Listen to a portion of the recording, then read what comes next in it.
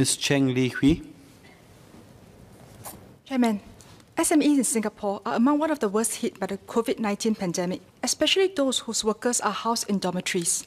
With new standards for migrant workers' dormitories to enhance workers' well-being, dormitory operators said that it would see at least 50% higher costs to implement in existing dorms.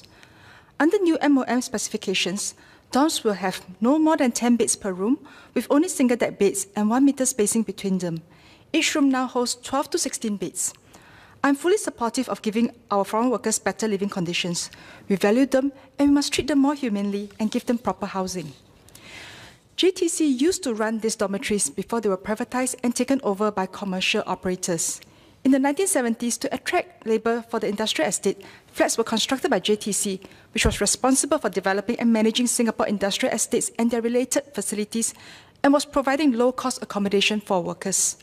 Will JTC help SMEs by coming back into this role of managing some dormitories? This can offer some competition with the privately run dorms so that there can be healthy competition helpful for SMEs.